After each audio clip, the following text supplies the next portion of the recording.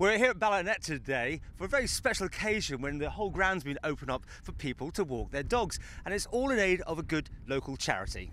So how's the event going? Really, really well. Great, really good turnout. Beautiful day, beautiful surroundings, and lots of dogs. So great.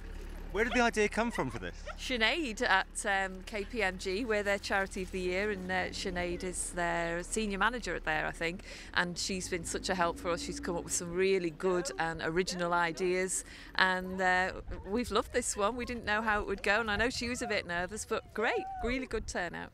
So, in a few words, what exactly do people have to do here today? Just turn up with their dogs, keep their dogs on a lead because there are lots of sheep around, and just register, make a donation to the charity, have a really nice walk in the countryside, and then some tea and biscuits. So Alan, how come you got involved in this? Well, through the Ballannette Trust really, which SCS supports, and it's obviously a KPMG Manx Cancer event, and it's nice to see so many people here today. It is. I think everyone's brought their dogs almost around the Isle of Man here. Yes, it's spring at last. People have come out and supported the day. It's marvellous to see, really.